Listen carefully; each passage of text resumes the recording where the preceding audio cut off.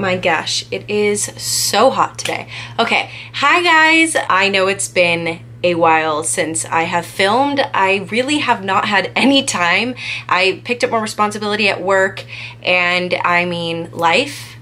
I know it's like excuses, but I really miss you guys and I have so many cool videos planned for the near future. And you know, since I've been MIA, there has definitely been some purchases that have happened. A lot more actually than what I'm showing you today. First off, I didn't want to be here for an hour sharing everything. Second, I wanted to share you guys some of my favorite recent purchases. And I also have a Gucci shoe reveal at the end. So I'm going to just go ahead and get started. Oh, let's address the elephant in the room. Hi. Okay, so if you don't follow me on Instagram, I'm pretty sure you're like, where is your hair? I cut my hair about 2 months ago, or like a month and a half, a month and 3 weeks ago. And I really have been wanting to do this for a really long time. It's edgy, it's fun. It's just sort of cool girl. I feel like it matches my style more. I will say it's so much harder to actually style, like the little bits in the back here, trying to straighten your hair, like bringing it forward. It's just, it's not fun. It's not fun. I had to like retrain myself how to like do my hair, but it's fun doing it wavy, doing it curly. Today I straightened it. Today's first day hair. You guys know how I feel about first day hair. I hate it. I feel like it's just like baby hair nation. So I'm just gonna stay like this most of the time so you guys don't see my baby hairs. Anyways, so I'm gonna go ahead and start off with the 2 items that I have. I think it's just 2 from Forever 21. I mean, it's still so hot out. I am like in fall mode, you guys. I am ready for the cold. Let it just be cold, please. This first piece is like a cropped flannel. I actually wore this the other day and it's so lightweight. We went to the movies, so I was like, this is perfect because it's like perfect for like a little bit of a chill in the movies. And I do wear sweaters still during the summer at work because we blast the AC. So it's not like I'm completely not using any of my fall stuff. It's just I want to dress more fall-like. It's very frustrating. It's annoying. It's like that weird in-between stage right now. I'm like in a style rut. That's what it is, a style rut. So this first piece is a cropped flannel. I'm obsessed with this. The colors are so 90s. Like, I don't know, this gives me 90s vibes 100%, and it's the softest fabric. I really hope this stuff is still available. This is kind of why I wanted to do this video sooner than later, because most of this stuff I did just pick up more recent than, you know, a month ago, and I really hope this is available. I got this in a size small. It's like very boxy cropped, so that's why I could fit in the small. Otherwise, you know, you could wear it buttoned up, but I had it just over a black bodysuit, and I was wearing black distressed Joe jeans. And what shoes was I wearing? Probably Vans, I'm assuming. I'll put a picture of me on Instagram here wearing it, but it's just so cute and soft and I love it. Up next is from Forever 2. This is Biggie Smalls vibes, except it's not the real thing. So this is the sweater. It's like a cropped wannabe Coogee sweater, but I mean, I kind of really want a vintage Coogee sweater, but they're so expensive. Well, at least the ones that I've looked at were really expensive. Maybe I can go on the hunt for one. And I don't know how many times I'm gonna wear a Coogee sweater. Like, it's such an obvious sweater. So when I saw that Forever dropped this, I was like, I have to. I just have to. So let's just call it the Foogi. Foogi? Like Fuji. Not Fuji the water, but like Foogi, F-O-O-G-I. Let's just call it the Foogi, like faux Coogee sweater.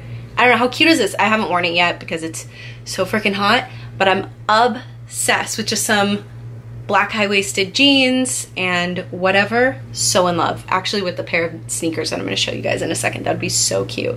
So cute. So I've been going like leopard crazy. I actually have a pair of leopard shoes coming from DSW that I ordered a couple nights ago that I will share with you guys once I get them. I actually have a leopard handbag I'm gonna show you in a second. This is a leopard jacket from Nasty Gal. Now, I'm an animal print person. I'm Middle Eastern, okay? So animal print just speaks to my blood, my heritage. I don't know what that means, but I feel like I'm stereotyping right now. But I love cheetah, I love leopard print, and the fact that it's like so on trend right now, I've talked about this before. When something is already like kind of a staple in my wardrobe, and then all of a sudden it's on trend and I'm seeing it everywhere, it's like heaven. I'm like, give me it, give me it, give me it, give me it. Like when band tees were a trend, you know, just like all the dupes of them remaking the band tees and having all these like printed t-shirts and logo tees. I was going nuts. I was buying them every single day pretty much. This is a very lightweight cropped Is this cheetah or leopard? What's the difference? If someone knows the difference as far as like what the pattern looks like, I should know, but I don't. Let me know. This is from Nasty Gal. I don't know if they still have it available. I will try to link something similar below, but this is the most lightweight denim, like faux denim jacket ever. So this is again something I could still wear summer evenings, and I love it. I love it so much. To me, cheetah and leopard is kind of a, like a neutral, if that makes sense, almost like polka dots and stripes. Like, I feel like I can wear this with anything, even if I wanted to wear a black and white striped tee under or something like that. I think that would look really, really cute. But I can't wait to wear this, and it's loose enough, it's boxy enough to wear like a long sleeve underneath when it is chillier. Okay, moving on to very boring basics, but they excite me like no other because they're what I use all the time. Like 9 out of 10 when I'm getting dressed, I'm using one of these basics, okay? I'm actually wearing one now. So the first thing I'm gonna talk about is this t-shirt. I'm gonna try to stand up in a second. It is basically an oversized t-shirt from Urban Outfitters, but they're called the Big Brother tee, older brother tee.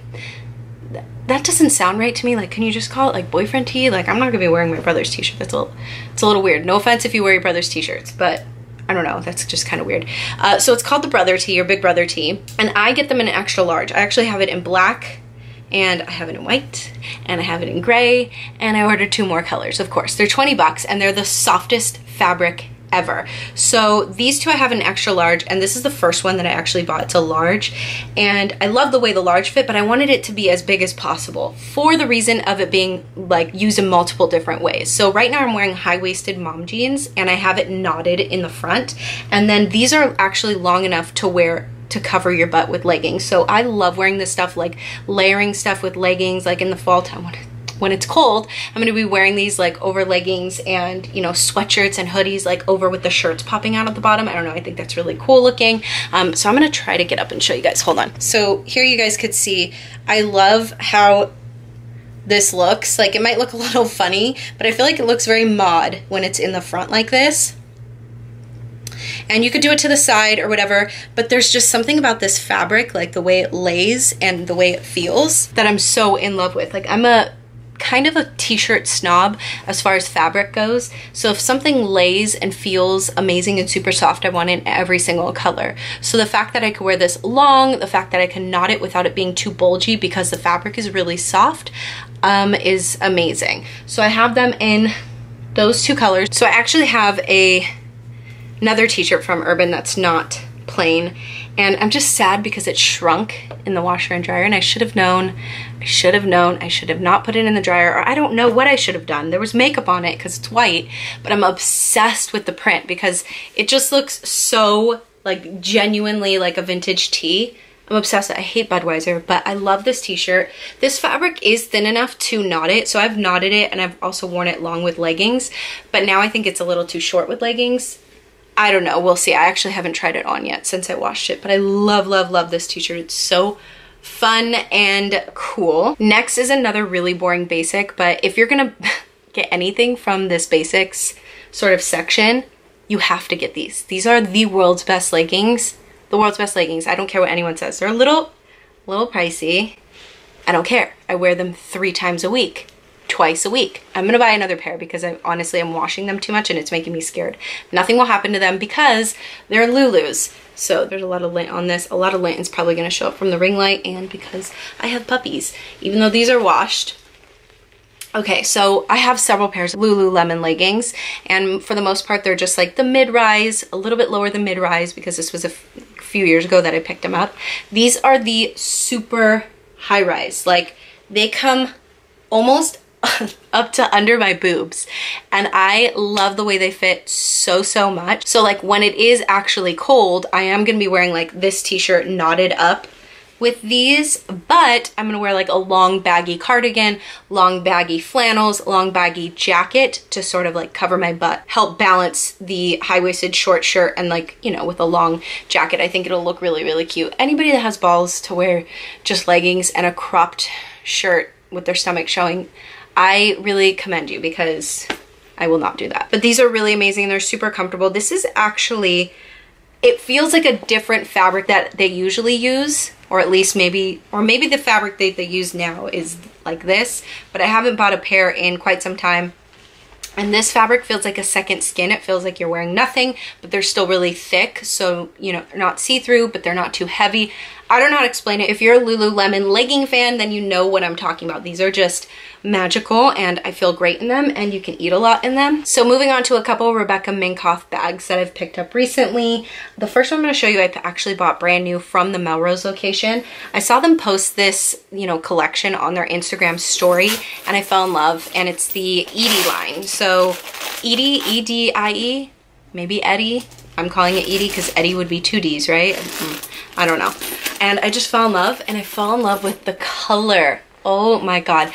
Oh gosh, I've been wanting a gray bag for so long, and I love Rebecca Minkoff bags. Like, you guys know I'm a designer handbag freak, and I love designer handbags, but I also really love contemporary designers too. I think there are so many amazing contemporary designers out there, and you can get a really good quality leather bag. I mean, this wasn't cheap. It was like $2.98 retail. I highly suggest waiting for Rebecca Minkoff bags to go on sale though. They always do, and she always has promotions and blah, blah, blah. But they just released this like a couple weeks ago, and I immediately wanted to check it out. So we saw it in person. Even my boyfriend was like, that color is so cool. I love it because it has a slip pocket in the back, and this is faux, so you could just pop it open and you have the compartments. It's smushy, it's amazing, and I really like it. I mean, I've worn it like 4 times already and it looks great. It functions great. This, I will say, is too long. Like, even as a crossbody, I'm 5'7". It's just too long. It's like past my hip, and that makes me sad, but I actually feel like this size bag is more comfortable right under your arm. Anyway, if you need to wear a crossbody, obviously, or if I need to, then I'll do it, but I just, you know, it's more comfortable under the shoulder. So there's kind of a story behind this. I've been wanting a gray handbag for so long. I've been waiting for Gucci to come out in their Marmont collection in gray. Like, why is it not in gray? So stay tuned for that, because I do have a handbag reveal coming up very soon. I just love it. It's so amazing, and the function of this bag is really, really cool. Love it. I also believe that they're gonna come out with that bag in the mini, but I don't know when, and if they do, I'm probably gonna wanna get that like in a fun color, if they do get it in a fun color. So the next bag I ended up getting pre-loved. It's a Rebecca Minkoff bag off of Poshmark. And like I said, I'm going a little leopard crazy.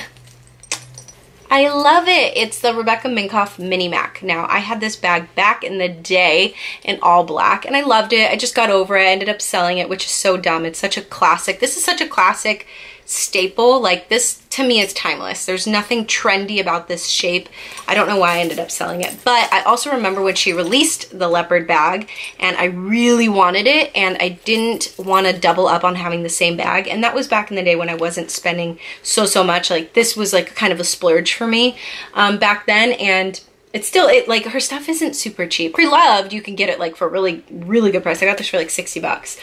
But yeah, I didn't want to double up on having the all black one and this. And about a month ago, I'm like, I really want a leopard bag. And I had remembered about this bag. So I'm like, ooh, I'm going to hunt for the Rebecca Minkoff Mini Mac in the leopard. And I'm so glad I found one in the black hardware. So this is my first time having anything with black hardware, and I love it, love it, love it so much. It's so edgy and so cool, and this is a very like cool bag to accessorize with. I feel like this definitely makes a statement, and it's just really fun. Okay, so the last 2 things I'm going to show you are shoes. The first pair are some Nikes that are probably one of the most comfortable sneakers I have ever put on in my life, and they are the Nike Air Maxes 95s. I think, I think, could be wrong, but I got them from Finish Line. Oh my gosh, my brain today is not working. I think I got them from Finish Line. Either way, I'm going to link these or a similar pair below, and they are the most comfortable thing. Oh, it says engineered for all day, everyday comfort. So I love them so much. The colors, high, neutral, perfect palette. It's like a creamy taupey color. No, what is that? That's like a creamer color, like the color of your coffee when you put too much creamer. And then this is like a taupey color. And then this is gray. This is white. And then it has a gum bottom. I love the gum bottom. Love gum bottoms. They are so cool. So anyways, I love this. This is my chunky sneaker, okay? These are my Balenciaga chunky sneakers. That's my chunky sneaker trend. Last but not least is a pair of shoes that got delivered to me yesterday, and I'm so excited. They're from Gucci. This is not an unboxing. I already wore them yesterday and today. They are called the New Canvas GG Malaga Kid Gardenia Red. So if you follow me on Instagram, you already saw these, so it's not too much of a reveal, but it kind of is if you don't follow me on Instagram. They are these babies, and I still have them stuffed. So last night and today, I'm just stuffing them after I wear them, just to maybe take out the creases. They're too new to like keep creases in. Hi, look how gorgeous these are. Stunning, stunning, stunning. So this is kind of new for Gucci, this canvas print. I believe this is the only color this comes in. I cannot tell you how many times I was like wishing, I put it out in the universe. I'm like, can they just come out with a loafer with just the plain canvas? No flowers on it, no prints and designs like on top of the canvas. Like I just want the plain canvas. Maybe I'm wrong and they've had them and I just haven't seen them. But the first time I saw them actually just do the Gucci monogram or logo, let me hold them while I'm talking, was in the velvet. And I love the velvet one so much. The teal with the pink, I mean, stunning. But I live in Los Angeles, California, and 75% of the year it feels like summer, so wearing velvet, it just didn't seem practical for an all year thing. And you guys probably know how long I've been wanting a pair of Gucci loafers. I have the sneakers, I have the slides, but it took me a long time to pull the trigger on the loafers because I wasn't sure which ones I wanted. And I thought I wanted the Princetowns, but I have so many amazing dupes of the Princetowns, and I just feel like a full loafer is like a smidge bit more classic. Even though I'm gonna be wearing backless loafers when they're out of trend, I don't care. Like I think they're great, they're easy, you just slip them on. But when you're spending Gucci money, maybe you want to be a little bit more classic. That's just how my brain worked. Then I was going back and forth between getting these and just the all leather Brixtons, and I didn't go for the Brixtons because I felt like there are so many amazing leather dupes out there that are just simple plain ones. Like I think it's, the brand is called Dune, I could be wrong. They have amazing leather loafers that look pretty much identical to the Brixtons, but they're slightly different. Like if you know Gucci, you know they're different. Those I think would be like a good, and they're not cheap, like they're not super cheap.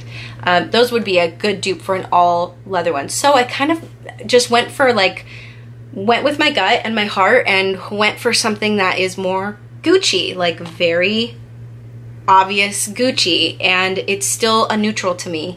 A red is my favorite color to accentuate with, and also too, it's my favorite pop of color that I feel like complements my entire color palette when it comes to my wardrobe. It's just really, really easy to style with these.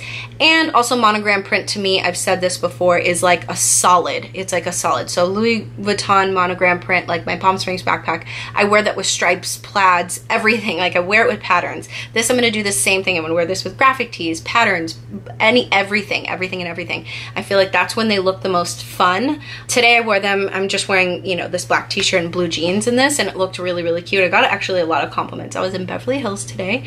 I had a meeting with Fashion File because I did sell some stuff, so I do need to do an updated what I sold and why. Yeah, I just love them. I think that they're super timeless, but at the same time, like very cool. Like they're very cool. Anyways, I got my size. These are a 38. I'm usually an 8. Sometimes I'm on the smaller end of 8, maybe like a little bit more than a 7.5 and a little bit less than an 8. If you are in between sizes, I would suggest going up.